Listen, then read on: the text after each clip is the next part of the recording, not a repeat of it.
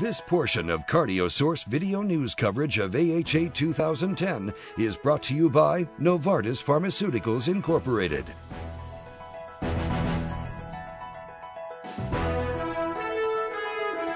Well, I'm here with Dr. Jim Januzzi at Massachusetts General Hospital, who's just presented data from the PROTECT trial showing a clinical benefit of using NT-proBNP in titrating therapy in patients with heart failure.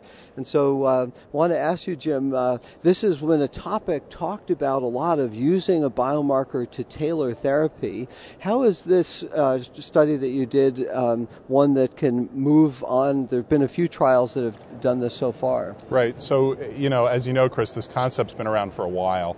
It's just taken us some time to really ascertain the best approach for how to apply the approach of guided therapy, as we call it. The idea basically is that concentrations of natriuretic peptides are very markedly prognostic in chronic heart failure. And we also know that more aggressive therapy targeting lower natriuretic peptide values seems to be associated with better outcomes, but it really needed to be tested in a prospective manner in a logically designed trial. And one of the things that we did in this study, which is different from other studies, is that we looked at patients mainly with left ventricular systolic dysfunction in whom a treatment algorithm is pretty clear, vasodilators, beta blockers, aldo blockers. And we targeted a level of NT-proBNP lower than many other trials had examined previously, and succeeded in achieving that goal in a very large percentage of patients.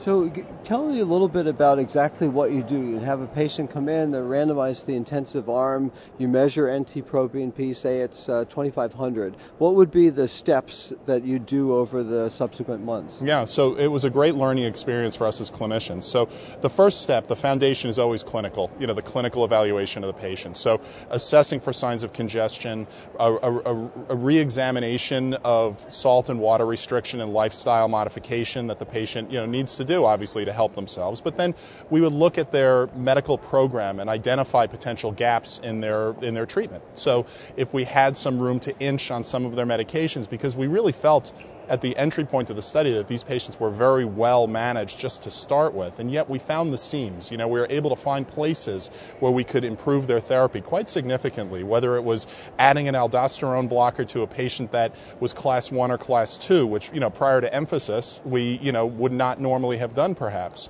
Look for the opportunities perhaps to apply cardiac resynchronization therapy at an earlier time, getting them into an exercise program in cardiac rehab, which is known to lower natriuretic peptides. Now, you found a significant clinical benefit. Do you want to tell us the primary result? Sure, absolutely. So we found, among other things, that the total cardiovascular events in the trial were cut in nearly by 50%, so almost by half. We reduced heart failure hospitalization, worsening heart failure, even a trend towards reduced cardiovascular death in a population of patients with an extraordinarily low mortality rate. So it was a real home run on a clinical level. Well, that's terrific. Well, what is next step? This was a single-center study, and I know if I have patients with heart failure, I know just a terrific algorithm. What's next for this approach? Well, we have a couple of things in mind. The first is we want to try to understand better the mechanistic benefits. In other words, why does a lower natriuretic peptide value predict fewer cardiovascular events? So we're looking at the effects of guided therapy on cardiac structure and function, remodeling left ventricular function. So that's the first thing. But then ultimately the pivotal study is really necessary, and we're in discussions right now to plan and execute a large multi-center trial to really get this approach to the level of guidelines and get it out to the rest of the world, because we really do feel as if we can benefit our patients with chronic heart failure quite significantly. Oh, well, it's just terrific. I think something that we can probably start taking home with us from AHA here of the concept of more aggressive titration. So congratulations. I'm Chris Cannon with CardioSource Video News.